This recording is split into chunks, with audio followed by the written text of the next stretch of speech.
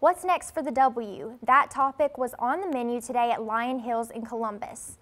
Mississippi University for Women President Nora Miller briefed area business and community leaders on the university's short-term and long-term plans. This month alone, the W has celebrated the grand opening of its new state-of-the-art Culinary Institute and its entry into the NCAA Division III St. Louis Intercollegiate Athletic Conference.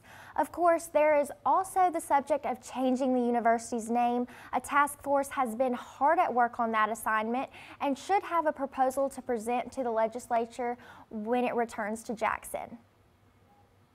And it's been a long process. We're very excited about the opportunity to rebrand, and we are identifying ourselves as being an empowering institution that is supportive, that is forward-thinking, that is tradition-rich, and we are building everything around the brand, because that's the heart of who you are and who our alumni, what we feel about our institution. And the name goes on top of that. So the important thing is getting what's in our heart. The W will be welcoming